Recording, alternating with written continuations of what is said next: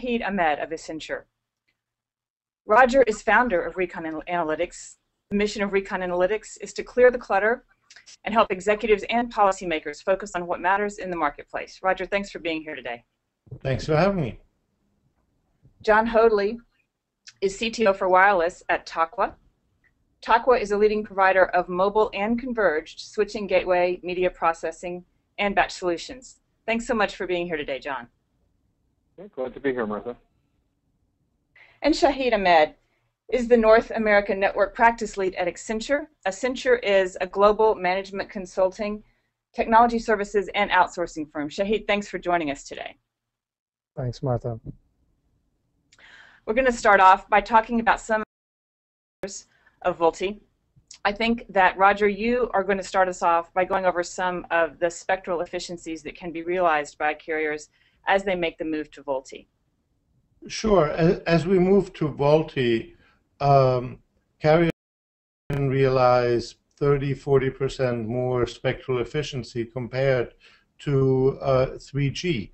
And that's a welcome recovery of valuable spectrum that was lost when we went from 2G to 3G, where we have created a standard that was less voice efficient than now. Can you just explain a little bit about why voice over LTE is actually less voice efficient than 3G? No, voice over LTE is more efficient than, yeah.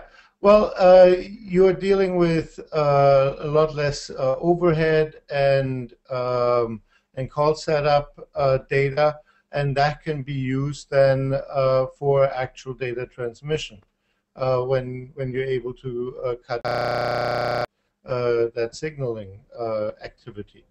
And so that helps directly with getting more data transmitted.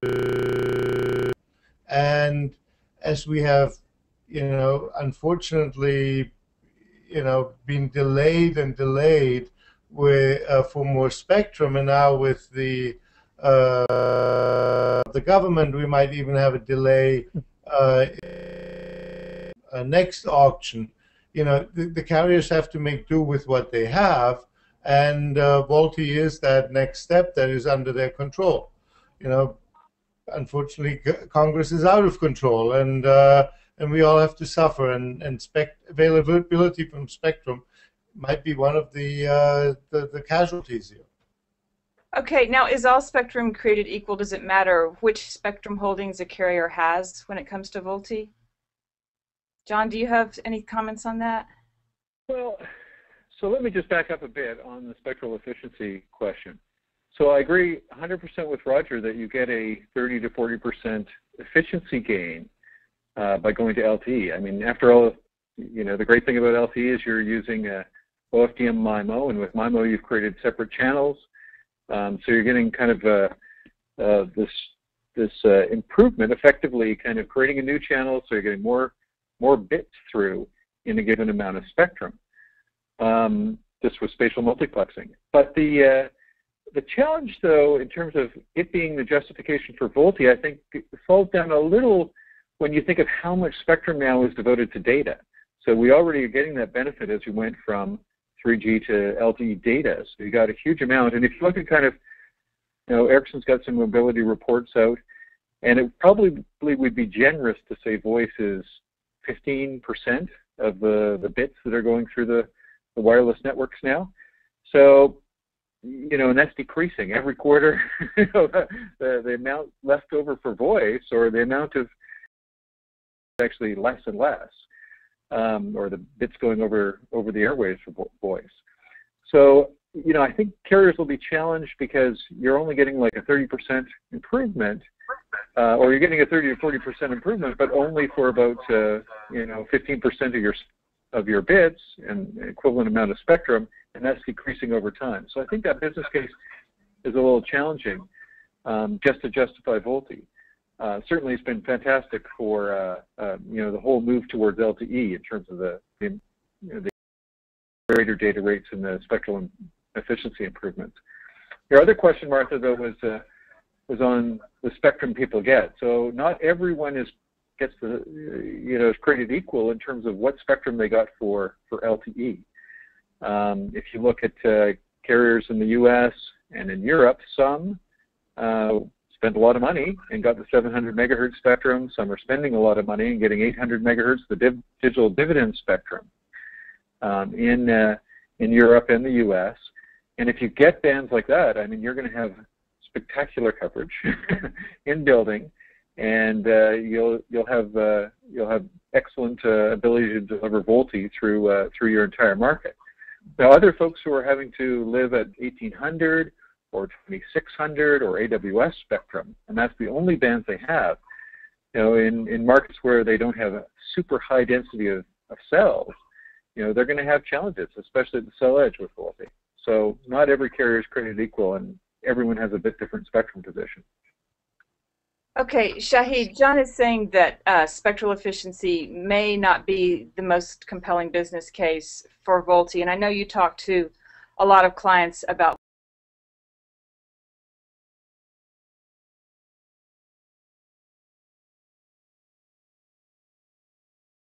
towards VoLTE, which is always good news. The challenges they're talking about are deeply ingrained within the operations of managing a network that is all IP that can support an application like VoLTE. And also the associated run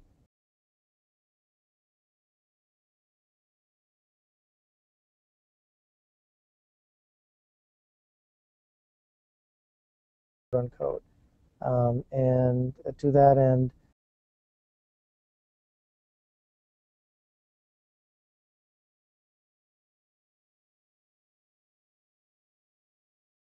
a variety of things going on. And then to make matters more complicated, the whole service, interoperability, backward compatibility, obviously when VoLTE goes online, it's not going to be 100% coverage.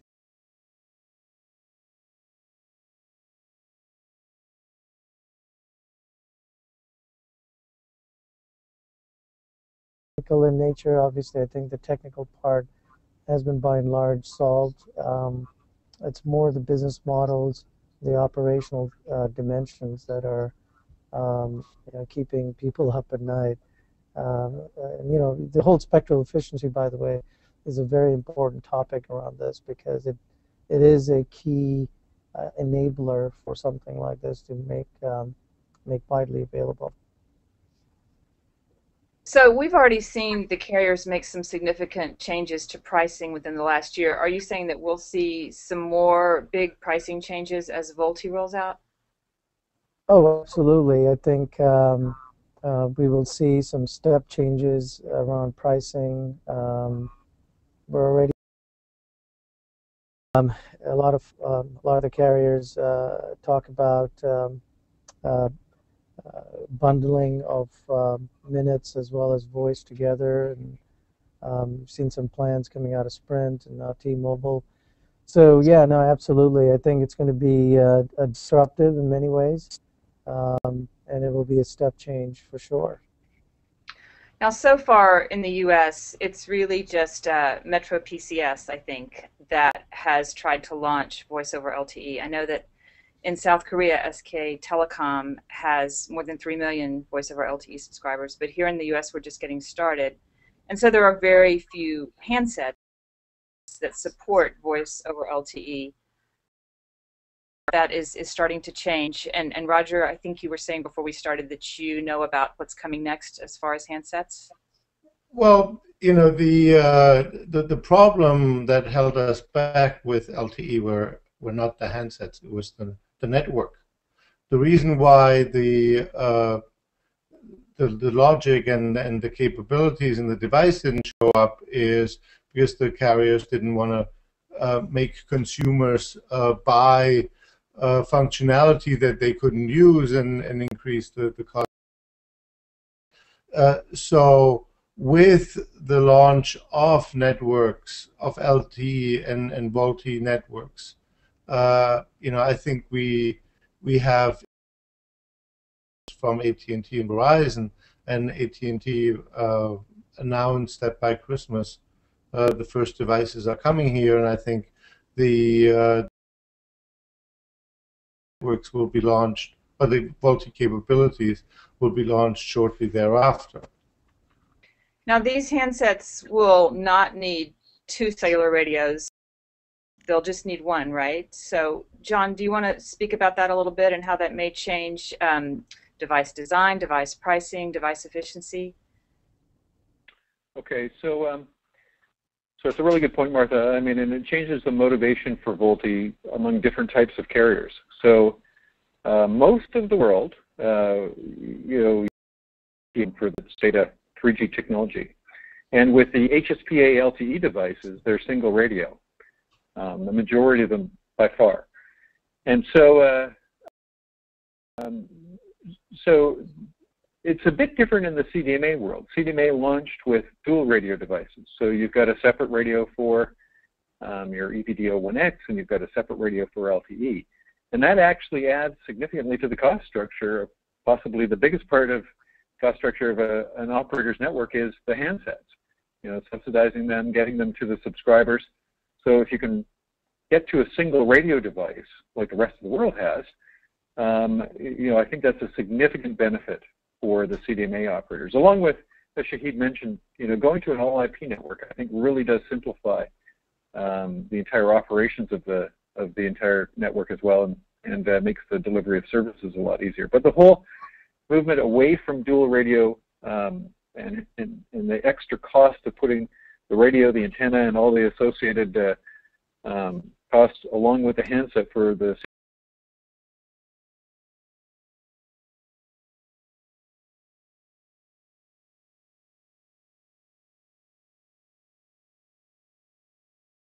There are differences between Verizon's rollout and AT&T's rollout.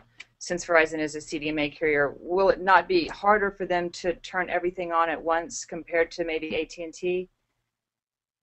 Well, for Verizon, it is a lot more efficient and easier to turn on everything at once and have a nationwide launch. Whereas for a GSM carrier, it's a lot easier to turn on market by market and fall back than in some markets and be VoLTE in others.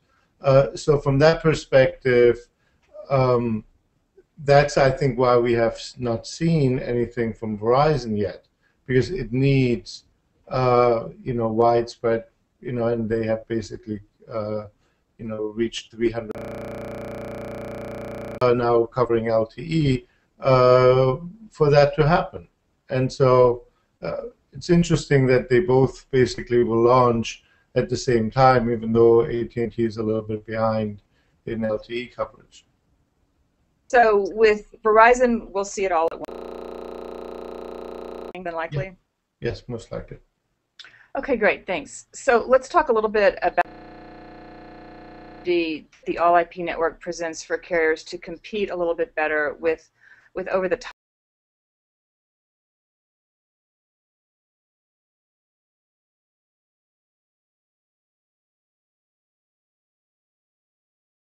A lot of carriers, not just North American carriers, have that.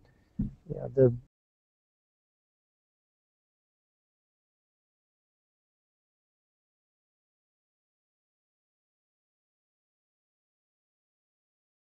living in over the last 5 years.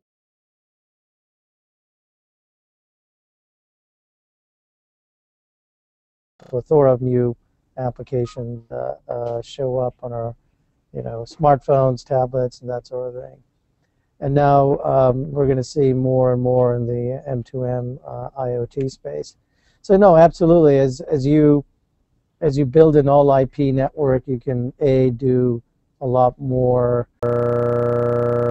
creation and product development. You have the advantage of almost disaggregating the whole have been used to in terms of delivering services, and you can be now part of that overall value chain that the over-the-top guys have been enjoying over the last few years. So yeah, no, it's strategic. It's it's a key technology enabler, and obviously has all kinds of operational efficiencies that you get with it on the back-end side, including reducing your cost basis to deliver a type of service to end users. And what are some of the specific types of services that you think we may see? Well, obviously, we can borrow a chapter from Voice over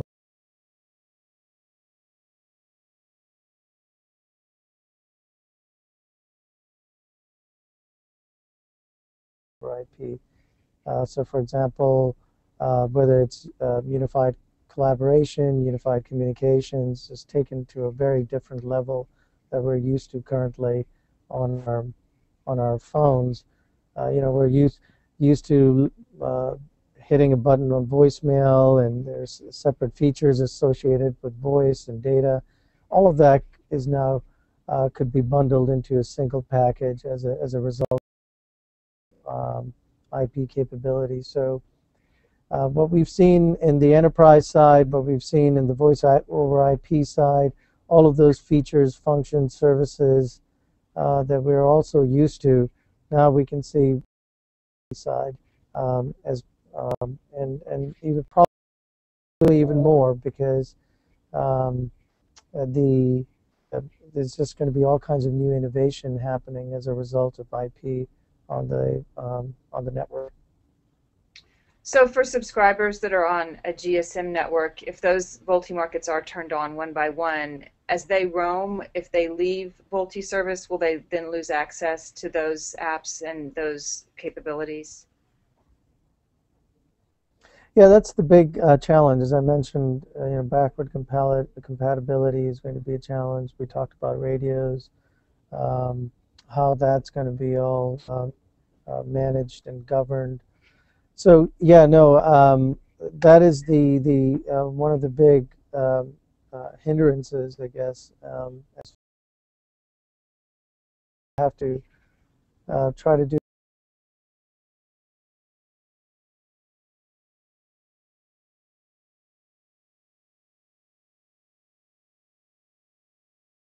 is all of us still use 3G, 4G on our phones, plain old voice.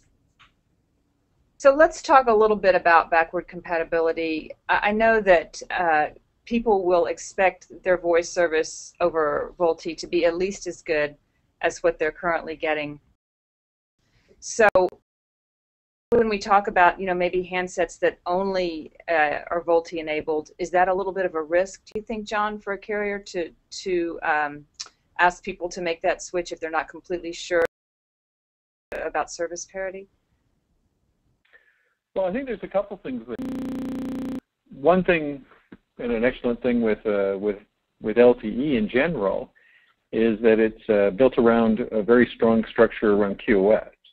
So you've got kind of 9 levels, QCI levels they're called, and they typify kind of the types of services and different kinds of performance requirements in terms of latency, in terms of throughput, that users should be expecting. And basically,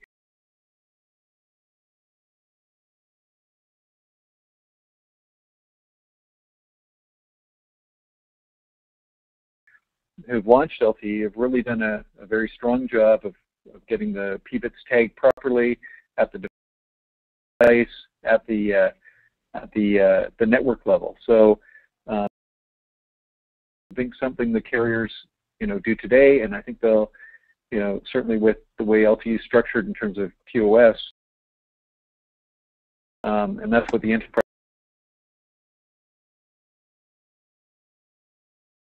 top provider, I think that's going to be a lot more difficult. In that, if you look at kind of the network features people deliver today, a lot of them are based off of IN, whether it's prepaid, there's routing, there's enterprise features. So that's going to be a bit of a challenge going forward. The interface to the the regulatory environment, the E911 environment, a lot of PSAPs out there that people have to interface with. So, that's something that all carriers, I think, have to wrestle with is that do you want to preserve all those 3G features, IN features that you've developed for the last 10 to 15 years, or is this kind of a IMS full IP system and everything becomes new?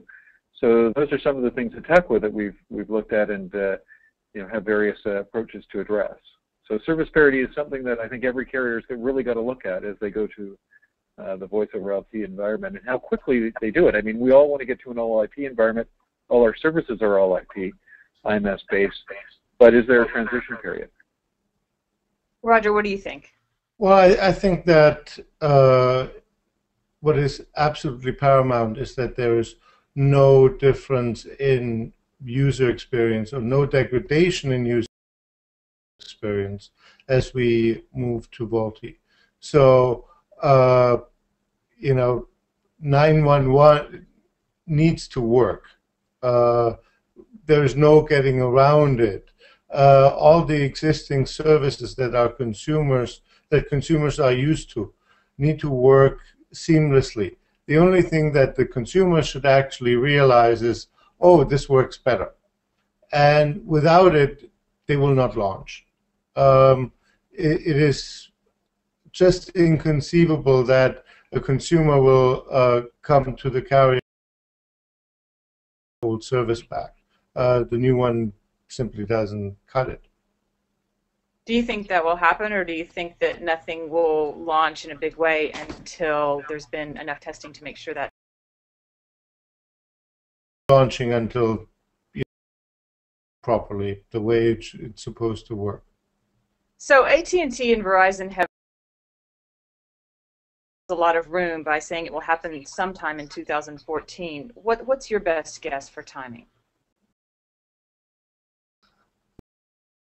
Sometime in 2014. It really depends on how well they can iron out the kinks and make sure that it works better than 3G. So when AT&T talks about going to be dual mode, right? It could also be. Absolutely. Yeah. Yeah. If they launch it market by mode, and I think the devices need to be dual mode for quite a while. Networks can, that the devices can fall back on the networks, because when you look at it, I think even the best networks in the country, when you have an LTE capable device, connects only 80% of the time with LTE and with 3G. So fallback solutions are going to be critical for quite a while. Okay, thank you. Well, before we finish, I'd like to just very quickly touch on one other topic. We've talked a lot about, but we haven't really talked about how VoLTE can open up new business opportunities for app developers. Now, Shahid, I know that you're going to have to leave us in just a minute here, so you can say goodbye or speak to that, whichever works better for you. Well, I still have a few more minutes. Apologies in advance. But yeah, as far as the business model, that's the most interesting part of VoLTE here, right?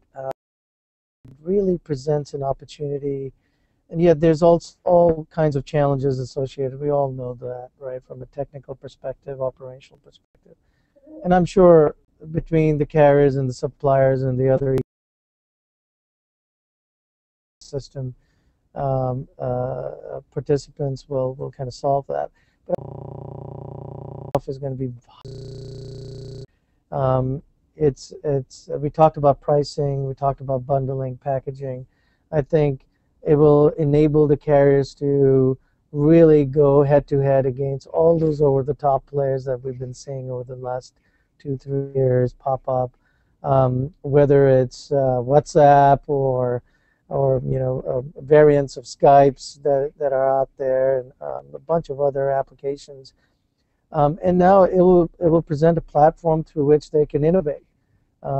and provide some very interesting capabilities, features, functions to consumers like us. So that's the most exciting part. The business model obviously is going to be very, very disruptive to the extent it will have a major reverse disruptive effect on those over-the-top internet players that have been for years been pounding on the carriers in terms of shaking up their whole business model. So I'm looking forward to seeing that. I bet a lot of carriers are too. Okay, Shahid Ahmed, North American Network Practice Lead for Accenture. Thanks a lot for being here today. Thank you very much. Thank you, gentlemen. Take care. Roger, did you have any closing comments before we finish? Yeah, I think the big winner here are going to be consumers, because the companies are going to be reshuffled. It's going to be a whole new ball game, and who knows who?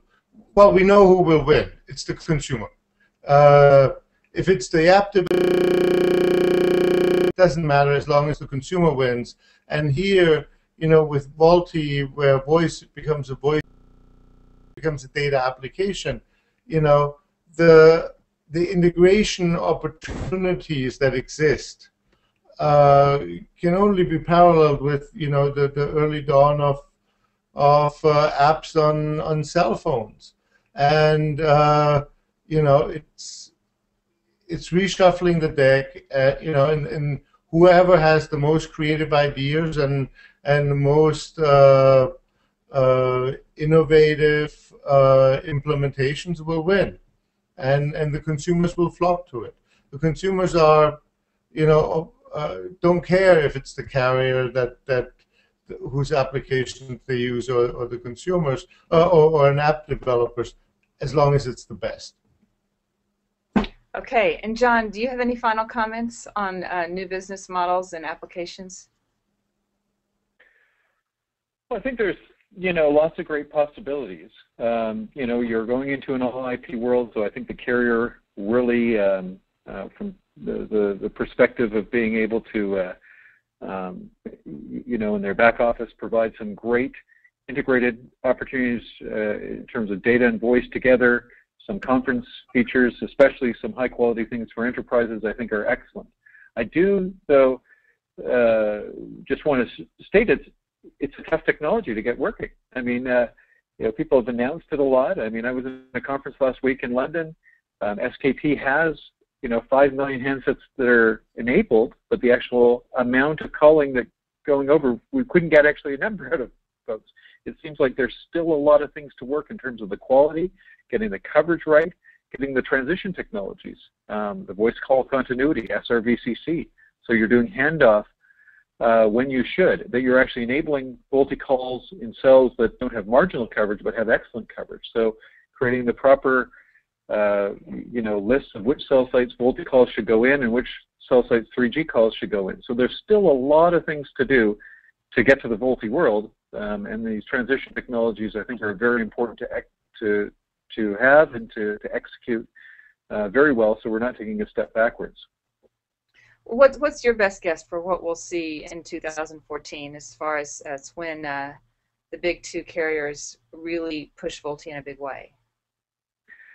I'm not sure about the big two carriers. I'm sure kind of around the world, it's a technology people have to, if they've launched LTE, they've got to move towards VoLTE, and they've got to do it in the proper steps.